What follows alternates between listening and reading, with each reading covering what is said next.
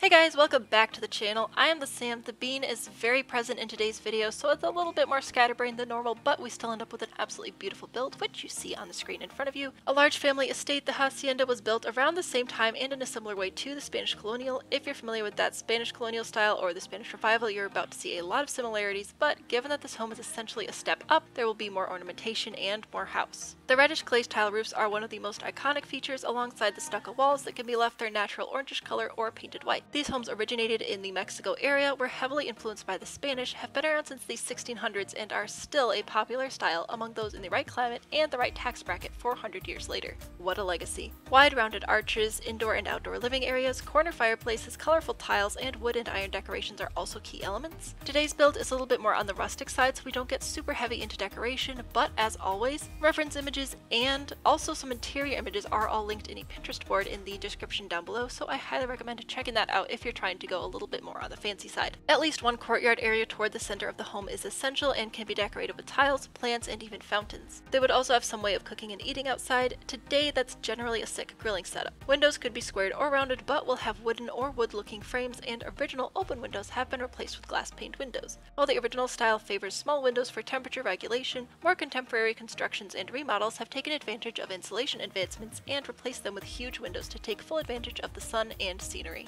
Greek-style pillars can be used, either separate or sculpted into the adobe or plaster, or arches could be left undecorated. Moving inside, you'll once again find exposed wooden beams like most styles of this time and type, and you may even see the ends sticking out of the exterior walls. You could move room to room through interior arches, and the house was generally built around a primary courtyard, although you may see more than one. This home is typically one story, but could have a partial second story, floors would be wood or tile, and walls will typically be covered in white plaster. Now this is The Sims 4 and you can do whatever you want, but this is also Build Like a Nerd, and my goal is to give you the best, most authentic information I can. I'm not an expert, but I am excited to build this with you today, so feel free to leave your questions, suggestions, and corrections in the comments down below, and let's get building. This build style was actually a request, so thank you so much Midnight for this idea. I'm super excited to build it with you guys today. Now you did specifically request a farm. However, because this build is so easily done with just the base game, I will be sticking with the base game, but as always, I'll point out different ways to use other packs if you have them that still support the build style, and that will include using cottage living to turn it into a farm, so don't worry, I will cover llamas as well as just normal base game stuff. The main premise of this shape is basically a courtyard surrounded by rectangles. The rectangles turn into the house. If you want the house bigger, add more rectangles or add a second story of rectangles. If you want the house to be smaller, remove some rectangles, replace it with a fence instead. That would be ideal if you're trying to do more of a farm or move this onto a smaller lot. And if you're just looking for an enormous multi-generational mansion, this is a great option. Let's start with a platform over here in this corner because it'll be the easiest to get the dimensions going. And we are going to build a 7 by 10 little rectangle here. So 7 by 10. Moving on to the main portion of the build, it'll be 10, just like this, and then move to the right 12.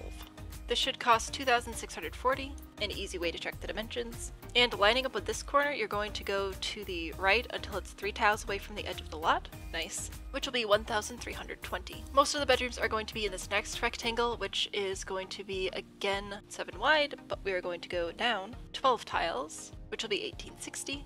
Now, whenever you're going to be building a space that will have multiple other rooms in it, like bedrooms, you want to make sure that you have enough space for a hall as well as the bedrooms. So if this was only like 4 tiles wide, that'd be enough for bedrooms, but not enough for a hall as well. So that's why you want these rectangles to be a little bit wider, but they don't have to be super wide because it only needs 1 room and a hall. Next up, start right here. We're going to do a 5, just like that, and then to the left, 17.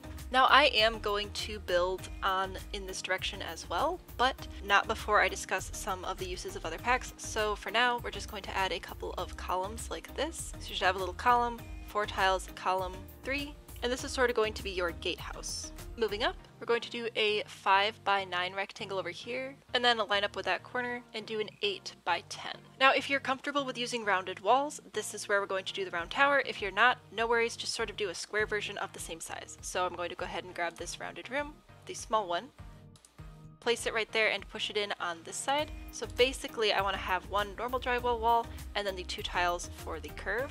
I can copy and place that directly above itself, and then I just need to grab one of these, size it down, and slide it into place. So it should look like a nice round tower, just like that. Next I'm going to add some balconies and sort of a secondary courtyard area, so grab your flat square. We're going to cover this area, but we're actually going all the way to the edge, just like this. And we're doing a second level below. However, this square will not fit, so you can grab the flat L shape instead, stick that down there, turn it into a square, and then we'll bring this all around the edge, basically making an external hallway. Now to finish closing in this shape, you can use a fence or a half wall. If you want to use a fence, I would recommend actually using the Spanish Revival wall. This is a perfect opportunity to use that wall, but if that's a little bit too tall or too fancy for you, the rustic stone wall would work as well, and both of these have swatches that you can match pretty close in the paint options, so that's great. The traditional color is going to be white, so we'll go ahead and start with that. And you can use that to draw all along the outside, like there, over here, and down and around to connect with that gatehouse. Now, I already told you that I'm going to be building here as well, but if you were trying to convert this sort of build into a farm and you needed some place to put your llamas or whatever, this would be a great place. You can grab your barn, slide it right in there, fits perfectly, either facing this direction or this way. Of course, if you wanted to have a larger farm with more than maybe just 1 or 2 hobby animals, you could either place this on a larger lot, expand this, remove some of this, and just move the whole household into these 2 areas here. A lot of options, but again, this is a base game only, so I'm just not going to have that. Instead, I'm going to add an in-law suite. So I'm actually going to start in 1 tile right here and go to the left 7. You have about 4 tiles there, which will be turned into sort of a private courtyard. And then right here, I'm going to do a 2x4 room, which will be the bathroom, and we can add a little bedroom just like this. Grab another flat square and fill in this area for the private courtyard area. And there we go. The last thing you want to do is grab this half wall and place it right here. That's just going to separate our kitchen area a little bit better. It'll make more sense when we get there. And now let's add a few architectural details before we move up to roofing. I know this isn't a bay window because it's the wrong shape, but I don't remember what it's called. However, there are a lot of them in these home styles, so I'm going to put one here, which will be 2 tiles in from either side. And then moving this way, we'll go 2 tiles, draw a little guy, 2 tiles in from this side, draw a little guy, and you'll have about 4 tiles right there. If you really wanted to, you can make them wider. Not gonna mess with the build too much, that's just sort of a personal preference thing. I said move on to roofing, but I forgot that I need to do more than just this for the floor plan, so here we go again. I'm going to draw a wall right here, and this whole space could be bedrooms, office space, movie room, rec room, ping pong, whatever. I just sort of left that open to be whatever you guys wanted it to be. So you can go ahead and start by just separating that 2 tile hallway. And we're going to do a 5 tile bedroom and a 4 tile bedroom. Next, take this little tower space and we're going to bring it down right here. So the end room is going to be 3 tiles wide. And we're going to expand it this way just 1 tile. This is going to sort of be a larger hallway before you move into the slightly smaller hallway for these 2 bedrooms. We can expand this to the left 1 tile, which will make a good size bedroom or bathroom for all of the children. And then over here we're going to do our staircase and a sort of family bathroom. So we'll just do a little 2 tile section like this, split it up. This 3 tile area will be our staircase and this 2x4 will be the bathroom. Now, I am using short wall height. However, if you are using medium wall height, which is also totally fine, again, that's really a personal preference thing, you will have to resize this to be 4 tiles wide in order for the stairs to fit properly, but I'll be going with 3 tiles. We're going to put another wall over here, so we're going to just move in from this side 5 tiles, go down 4, to the left 1, and then down 6. Select this area and click this arrow to raise that platform level 1. That'll be a nice little detail. It'll bring it up level with what will be an outdoor kitchen over here and separate it from the rest of the courtyard. Here's a quick look at that floor plan, so you should be looking something like this right now. And then upstairs, the first thing I'm going to do is just remove all of these walls so that I can build them back better. First, this is going to be a bathroom with a bedroom right off the side here. This is quite a large bedroom and it's the second largest bedroom and the only other bedroom that has an ensuite in this particular design. Next, I'm going to draw a wall here and here, so this is almost a square, except instead of going this way, we're going to go this way 2 tiles and then bring it back down to connect. This will be the ensuite for the main bedroom, and to close that off, we'll just put a wall right here. So you should have, at this point, a very nice large bedroom with a large ensuite, a slightly smaller but still very large bedroom with an ensuite here, 2 more bathrooms and 3 bedrooms on the main level, as well as either a little farm area, a gym, or an in-law suite if you're following along exactly over here. Phew. Alright, don't worry, we're nowhere near done. Next up, we're going to move up to the roof, and I'm going to start with the gatehouse. Once again, go ahead and grab a platform, and I'm going to start right here on this corner and bring it across to this corner. Now if you click here, you can use the platform arrows to raise it up 4, which will be a total of 5 levels of thickness, I don't know what the right words are, which is going to be approximately the same as the width of this drywall sheet. Next, take the 5th largest half wall, because that's how they count up, and we're going to do a square around, a rectangle I guess. A rectangle around the whole perimeter. This will allow our paint swatches to match up better than if we just used a sort of trim, and we can also do 2 additional lines like this. Those additional lines are there so that we can grab the jutting exterior trim. I'm going to be going with a brown for my accent color today and place it right on that middle platform. Now it'll just show right here above the door, which is where we wanted, and if we didn't have these additional walls, it would do that, which we don't want. Now while we are here, I did that because there aren't any really good base game spandrels that I wanted to use here. This is probably the best option and it's just not quite right. Now that being said, a really great spandrel option would actually be the vampires one if you have this pack, because that specific spindle pattern was actually really common in these builds, specifically in the windows before they added glass pane windows. Now you and I of course very much appreciate glass pane windows, but if you still want some of that style, that rustic spindle look, this is a great way to get it if you have this pack. Now up here we actually get to use one of the roof items that I don't think I've ever used in a build before, this guy. Now I am using this specifically because it is going to give us the look of having a roof higher than some of the other roofs. It's going to look cool, basically. And again, this comes in pretty much the same colors as those fences, so we can once again get some white. And what I'm going to do with this is hold shift and place a whole bunch of them back to back to back to back to back, or front to back. Make sure that you turn the last one around, and there you go. They should place even if you have move objects off. I had move objects on, so I wanted to check that, but even if you have move objects off, they should all place. Now you don't have to do this, you could just leave it flat, but if you do choose to do this, then when you move on to adding the rest of the roof, which will be primarily these half-hipped roof pieces, pitched down to be just about level with the top of that half wall. You can bring the eaves out one or not.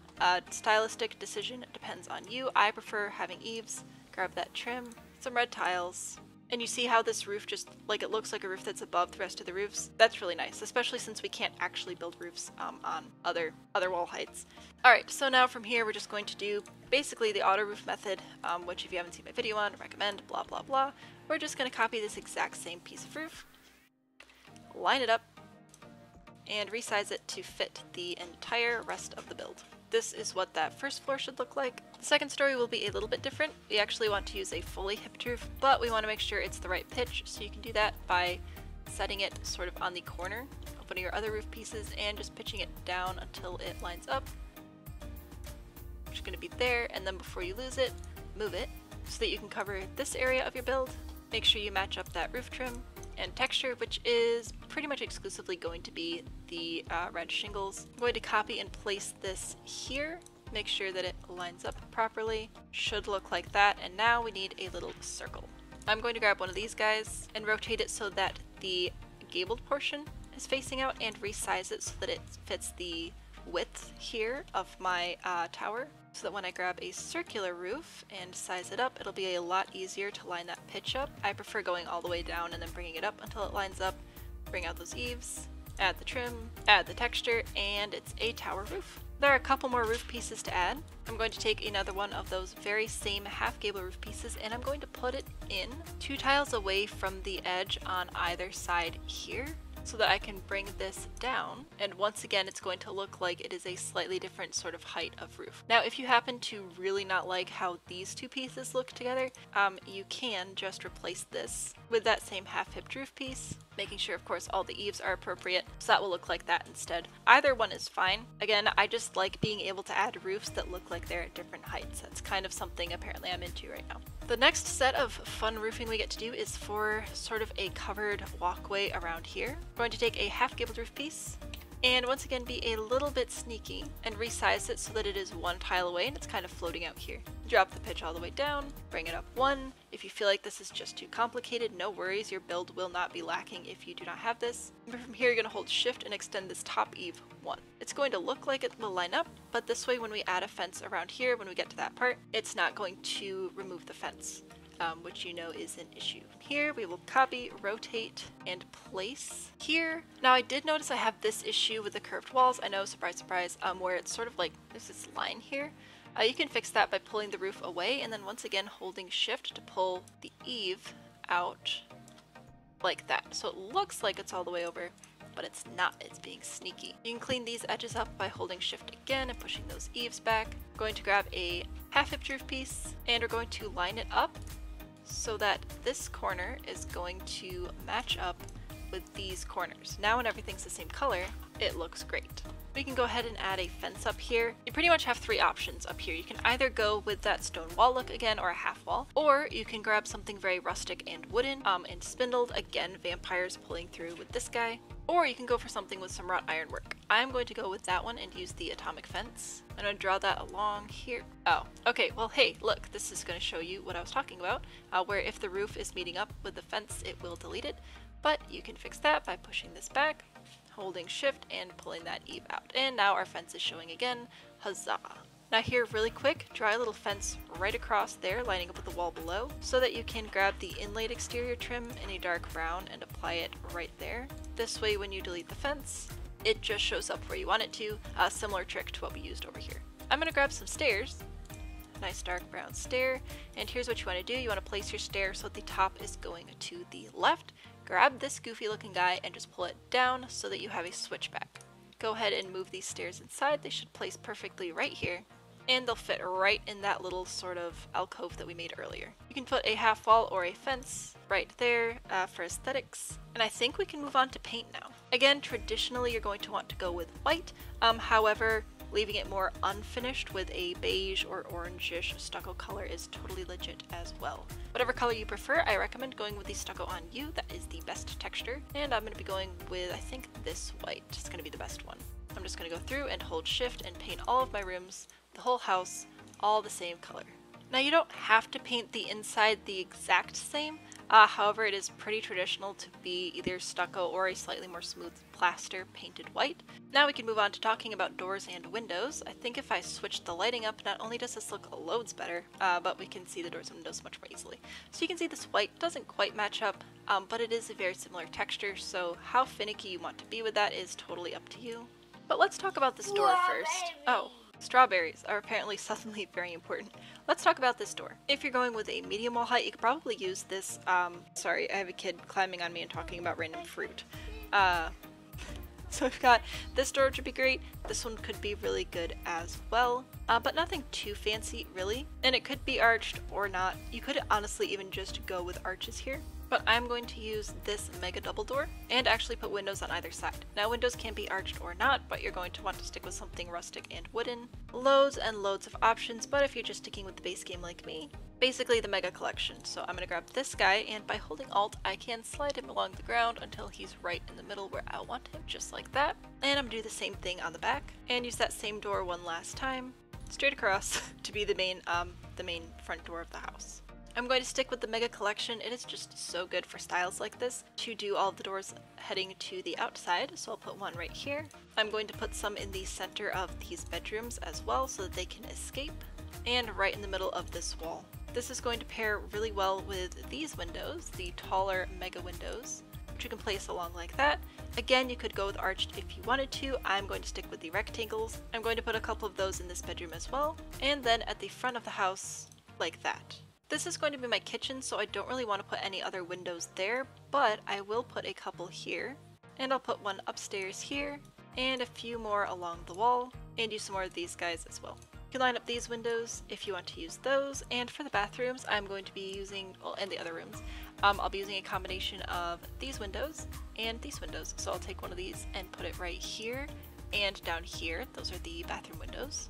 These are also what you're going to have to use for the tower because that's what's going to place. Now you'll notice that these don't technically fit, but if you turn on move objects, which you do by opening up your little cheat bar and then typing bb.move objects, you can actually place them. Do they place perfectly? But they work okay. And I'm going to line those same windows up down below. Moving back downstairs, I'm going to use a couple of these windows side by side and another set of these doors. We can put a window here, and I'm going to put a larger one facing into the private courtyard, and a couple of these smaller ones facing out this way, just for privacy, you know? You can add a few more of these anywhere you feel like your build might be missing a little something to add some fun details. I think that's it for the windows. Here's a quick look at the second story, so you can check and see if you like that window placement or not. Change it if you don't. It's a little harder to get all in one frame, But here is the first floor. Hello. Next we can talk about interior doors. Leading off the gatehouse area, I'm going to use this one, just because it kind of looks like an exterior door, but it's also pretty small. And then for the rest of the house, if you have more rustic style doors, again, cottage living, coming in for the win, seasons would be really nice, you can definitely use those. But for all my base game buddies, I'm just going to stick with a simple single panel door in a nice wood swatch. So in this area of the house, I'm going to place a door here and here. This is strategic, those do have to go there. But for the bedrooms, whatever works. Bathroom, whatever. This bedroom, whatever. This bathroom, I would put it here, just because that leaves this wall free for a fireplace or whatever else you may like. And same thing goes for upstairs. I'm going to put a door here, and here, and here, and here, but do what works for you. For flooring, you can go with any combination of sort of terracotta color tiles, or dark wooden floorboards as you prefer. I'm going to be going with just some simple hardwood in most of my rooms, but I will be using some tile in the bathrooms, the kitchen and dining space, and this area right here, and over here. Now, if you are working with the rounded walls, they only let you place the flooring in the sort of default direction. So for that reason, I will be sticking with tiles here as well, even though I'll be using wood everywhere else. And one thing that I did mention in the intro that we will not necessarily be doing in this build that is really common in this build style is exposed beams. It wasn't going to work out super well. It was just like gonna look weird, it's gonna be difficult to execute. However, if that is something that you'd like to add to your builds, I did explain it quite thoroughly in the Spanish Revival build video, so I highly recommend checking that out if you want to add that to any of your builds. It just wasn't going to make sense for this particular build on this particular day. Forgot to go through and add the interior arches, so let's do that. I'm going to use the arch with the keystone because I'm using a short wall height. Ideally, I would use the mission style arch. However, this one is not wide enough and I'm not using the medium wall height. So this one is a bit more accurate to the style, but for the whole like size and whatever reasons, I'll be going with this one. And I want to place that going into the halls and place 3 side by side right here, leading into the dining space. Now, if you want to add a platform trim, I'm going to go with this sort of tile one. I'm trying to think if I'm missing anything else or if I'm just distracted because I have a small child trying to help. I don't know. About now is the time where I will take you aside and walk you through the elements of the shell that really make this style, so let's go ahead and take a mini tour. Again, if you just look at the most basic shape of this build style, it's going to be a collection of rectangles around another rectangle. So you'll have some sort of centralized courtyard surrounded on at least 2 sides by building. In this case, it's surrounded on 3. We could go as far as 4. And then the build itself will be 1 story with maybe some 2-story areas. There will sort of be a gatehouse or some sort of large prominent entrance, whether it's a full-on gatehouse or if it's just a really big fancy standalone gate. You'll often see windows sticking out like this, which is fun, and you're pretty much always going to see a red tile roof that is going to be quite low sloped and very few open faces. This particular roof shape isn't necessarily a thing, I just thought it worked well for this build, and I think those windows are too high. If you wanted to take this in a more contemporary direction, a great way to do that would be pretty much just update the windows. That would be a great start, and maybe replace a couple of the roof portions with some flat platform roof, but for the most part, just updating the windows is going to bring this a long way in the contemporary direction because it is already so smooth and white on the outside, which is very common. A lot of contemporary builds have a lot of concrete, exterior, or natural lumber materials, but you're not going to see natural lumber or stone generally on the exterior of these. Maybe some stone depending on the region. We have 2 kitchens to furnish today, so let's start with the smaller one. Appliances and things really just depends on the overall vibe you're going for the build. I'm just going to stick with some pretty basic stuff, but I do want some wooden cabinets, so I'm going to do that. Using the gear icon, I can place a corner cabinet here, and then a standard cabinet, and an end cabinet. My stove in, and a sink, and a doorable. While we're here, we can furnish this little bathroom, which has plenty of room for a tub or a tub shower combo, a toilet, a sink, and anything else you may need. Now I'm going to show you how I had this furnished when I put it together, just because I feel like it might be helpful, because it is a bit of a small space, but I did have a nice big bedroom so that I could have an office space in there as well if I wanted to. Right, something like this. So long as you have at least a half tile of space, your Sims can walk, so this side of the bed is totally accessible through normal means, but also, as of right now, the scooching glitch is not happening. You can't actually scooch across the bed. So that's one way to organize the sort of bedroom. And then out here, I thought it'd be cute to sort of put the dining table in this little nook. Grab a couple of chairs, adorable. And then the living room works really, really well if you just grab a little chair, maybe a little fireplace, maybe a television, maybe a table. But basically that's why I put the doors where they are. So there's that. Now for the bigger kitchen, I don't really want to block this window, so I'm going to start the kitchen one tile in. This would be a good place to put like a trash can or something though. I'm going to use those same wooden cabinets because I like them. Place one here, skip a space for the stove, and go across with some of these cabinets to fill in that little nook. And I'm also going to add an island, so I'm going to grab this and the two end pieces and place them side by side like this. I think that having that little island in the kitchen fills it up the rest of the way. If you want to add some upper cabinets, I recommend pressing the F5 key. Since you are placing on a platform, it's going to screw with it a little bit. But this way, and again, you can use a little gear icon. You can get those cabinets placing across your wall fairly well. Don't prove me wrong. There we go. So there are some cabinets. And then you have plenty of space for a gigantic dining table over here. Space for the whole family. And it kind of looks cool through the arches there, you know?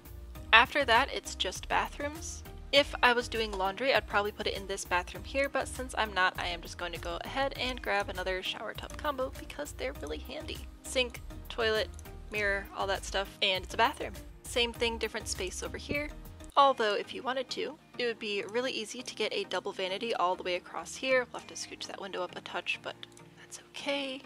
A couple of sinks, a nice mirror cabinet, some decorations, and it's a bathroom. Woo! I do apologize that this is feeling a bit rushed. I'm on a bit of a time crunch to get this recorded right now, which is a bit unfortunate. But again, I'm sure you guys will let me know in the comments how much of this is an issue, how much of it I don't actually have to worry about. Also, toilet paper. Now for this bathroom, which I swear I put lights in, but it still feels super dark, I thought that it'd be super fun to put a clawfoot tub over here. Like sort of in the windows, you know, because it's sort of standalone. And you still have room for a shower, a toilet, sink over here, and why are the lights doing anything? They're doing something, just not much. Oh, there we go. Okay, it was just bugging out.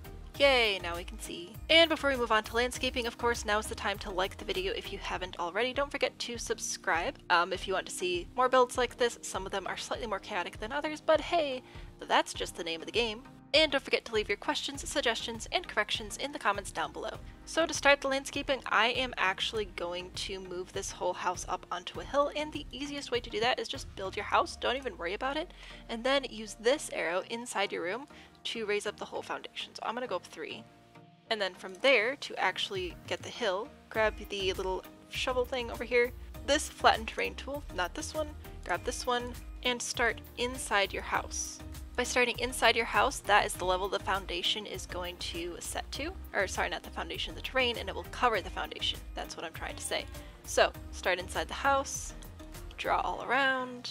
Now from here, I am going to draw a little path. Whether I keep this path or not is irrelevant, but by painting a path here, that will help me use the smoothing tool. Go ahead and make that soft and slow to get this part of the terrain sloping nicely up to the sort of door there. You might have to adjust by flattening a little bit here and there, but in the end, you should be able to walk pretty good, just straight up there, and you can sculpt the rest of the terrain how you want. I'm going to bring out this area a little bit further on this side, and leave it pushed in on this side. Grab my circle to make a little pond down here, because I think it will be cute. To get the edges of your pond to look a little bit better, I like to add water first, and then shape it out a little bit more. And you can always go in with the smooth terrain tool as well until you get it roughly where you want it. And then any edges that still look kind of silly, you'll just put rocks over it. It'll be fine. But while we are here in terrain paint land, let's talk about what to do with our courtyard here. Now we could just leave it dirt if we wanted to, but that's not very chic of us, so let's look at some of our other options. Pretty much any sort of stone is going to do really, really well. Base game, you could go with the desert river rock, which looks much more worn, or the desert pavers, which look a little bit more like the grass isn't coming through quite yet. With other packs though, we've got these stones, which are pretty nice. The flowery stones from the cottage pack. I'll be sticking with the desert pavers, of course, and I think technically for this to count as base game, I have to first erase these textures. Even if you paint over them, they still like exist, which is kind of annoying. But I'm going to just use this terrain paint to paint in all in here. And I'm going to bring down my brush size a bit to do the path up the front. Of course, we'll add some other terrain paint around the foundation and whatnot later. But if you want a fountain, now's a great time to add one. It's this tool right here, and I'm going to add one right sort of in the middle over here, about here. Click on the little log and the little fish to get fountains. I will actually be using a fish. And if you want the fountain trim, that's down here. Fountains are super duper common to have in courtyards of the Hacienda style, especially since they typically are larger builds, expensive builds. People who have money can put fountains in, basically, is what I'm saying. And over here, I would recommend doing some sort of outdoor kitchen. All of the stuff from that Desert Luxe kit would be fantastic, but if you're just going with the base game, you can still get a pretty nice outdoor kitchen by placing a grill, and then taking the Vault modular island counters. You'll place one standard island and then place the end ones like on either side. This is assuming you don't want a bar. If you want a bar, you can put that in as well. And since the base game doesn't really have any good outdoor sinks, you can put a little sink right in the middle there. Grab a trash can and a couple of bar stools, and you have a pretty decent little outdoor kitchen setup. Of course, over here you could also add other sort of dining tables and whatnot. And I think we get to move on to plants now. Still feel like I'm missing something, but I think it's just been a crazy day. Out here, I'm going to add a couple of palm trees. Now there are the Washington palm and the desert fan palm, and I like using these both at the same time because they're pretty much the same, but you can resize this one to be bigger for a significantly larger palm and this one to be smaller for sort of a mid-size, and you get a huge range of palm trees, which is fantastic. If you're on PC, you just use the bracket keys to size up and size down. And the other plants that you're going to want to add will just be more sort of native desert plants. If you're building in this world in particular, we have the mesquite tree, the knotgrass grass, and this is technically a debug bush, but this one is pretty similar in its sort of shagginess, as well as these little oopsie-daisies. Those are all great options for this part of your landscape. So I'm going to place some daisies over here, and over here I'm going to grab some of the knotgrass grass, put a couple of these shrubs up closer to the house. Again, resizing for some variation and interest. You can add other desert plants around as you see fit, and I definitely recommend adding some rocks. As always, recolor the rock to sort of fit your surroundings, so in this case we want to use more of the red tone, but you can size these up to make pretty cool boulders and make it kind of look like you had to landscape around the boulders, you know? Once you have all of your plants the way that you like them, we'll go back in one more time with terrain paint to sort of paint under them. Usually I go for a dirt texture, but because this is the desert, I'm just going to go with a darker sand instead.